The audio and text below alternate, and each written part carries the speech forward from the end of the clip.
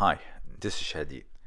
Jigoro Kano often talked about Judo's higher purpose is to contribute to society. And it's all left to interpretation in a sense, but come to think of it, it's something that is the natural order of things once you understand that education is very important.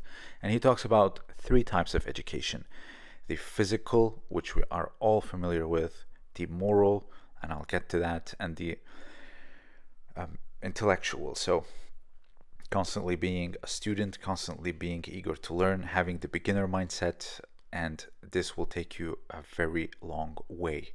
So, Kano in his writings, he talks about three levels of judo. I have discussed this relentlessly. However, today I have a physical example and a manifestation of this higher level, in my opinion. So he talks about the higher level in the sense that after you acquire the physical and the intellectual and the knowledge and the intelligence, now it's up to you to contribute to society.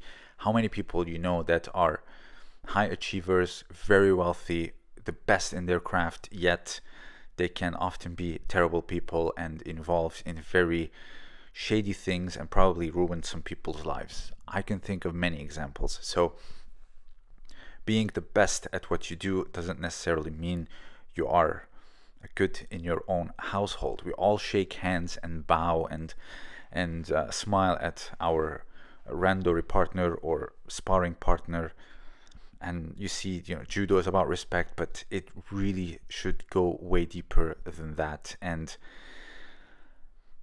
if you know the three education that Kano talked about, they're not just education. I like to think of them as struggles, physical struggles. So if I can get myself to fight someone bigger than me and maybe come out a winner, that's a physical struggle that I have gained confidence with.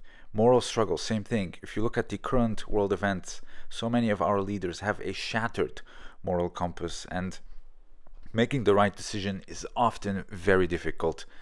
Mental struggles, being dedicated to learning, always learning, whether it's a craft, a technique, a new language, and also mentally tough and present for whatever it is, you'd realize that anything you face in judo will help you take it outside. And for example, if you have a massive work meeting with the city hall to create the big project, and you want to make sure it's great for the next generations rather than fall into corruption, and the city hall is tough, you faced some good struggles in judo, and then now you can take them with you because you had some 100+ kilo guy on top of you the night before. I'm sure you can take on some meeting with some words as long as you stay present. Now, recently I have had the pleasure and the luck to discuss this topic with Catarina Costa. I'm sure many of you are familiar with her. She is currently ranked 8th, and as you can see, she is a medical student, and at the same time competing at the highest level, 5th at the Olympic Games, and at the same time constantly traveling and competing. So she shared quite a bit of this perception. Now, if you think about it, you have medicine, which is the most selfless career path that you can take, and you can sacrifice so much of your time and years and your sleep. And at the same time, she's the high level athlete, which a lot of people say it's the most selfish, where you're only concerned about your training and no one else should matter. And as you can see, she has one of the best ashibarai, and she actually explained that it's through judo that she helped maintain that balance and also succeed in whatever she's trying to do outside. So please have a listen. Do you feel like judo has helped you with your medical career? Yeah, of course. And I think judo values helps you a lot to be a better person, of course, and that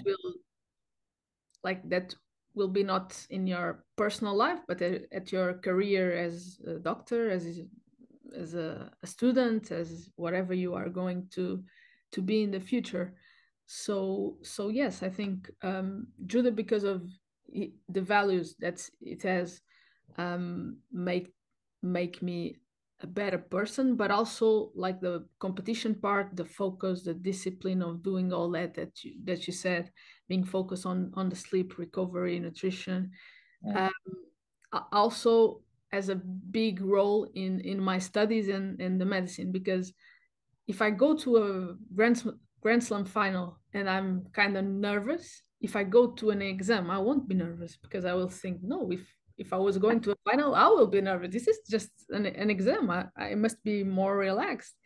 And the same I can do a little bit on judo. Like if you're going to a medal contest and you feel, I'm so nervous, you can also wait, but I'm nervous. Why? It's just I'm doing what I love. Nervous is being, I don't know, at a surgeon table, you have some patient, some patient there, and you have to fight for him to be alive. That's pressure. That's a case you can be nervous. So I think I can also balance that. And yeah, the judo and the medicine are in my life are really balanced and together, because it helps me in both. I think it really like the like what you give back in the sense is far more important. I've been reading a lot, everyone what they wrote 100 years ago, 50 years ago, and I think judo is it's almost like basketball now. Like I want to do all is judo, study judo in college, and then become champion, and then maybe later just coach. And it's you can say the same for basket, but if you want to create better doctors, people who save lives, who or lawyers to defend the people's rights, etc. I think now how you're doing it, I think it's very unique and revolutionary, because I think this is what Jigoro Kano wanted, I think. And really it's I cannot commend you enough for it. Thanks, but I agree with you. Yeah, that's it. That's it. If you just focus on judo, it will happen in your career. You have like a bigger injury, or for some reason you have to go a little bit out of trainings or something, and you don't like recognize yourself. You just have that, and you take out that. What do you have? Yeah. You are like a person, judo and the personal space. And what do you have? Just judo? Yeah. That's good, but you also need to have something like a Yeah. hobby, studies, Yeah. a Yeah. job. I don't know, something. Create yourself. Yeah, Yeah. just something. Mhm. That's why I think it doesn't have to be medicine, such a hard Yeah. thing, but you Right. can Right. do some other thing, and I think that what's balance a good athlete.